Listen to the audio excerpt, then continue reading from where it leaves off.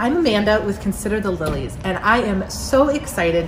Today is the National Day of Petal It Forward, and we're so excited to be here at Cedar Community in West Bend, where we have a big surprise, and we are going to deliver flowers to each and every employee and staff member of all the Cedar Community campuses today. We want to thank all of the frontline workers, all of the staff, the caregivers, the nurses, everyone at all of the Cedar Community campuses for all that you do for the residents day in and day out.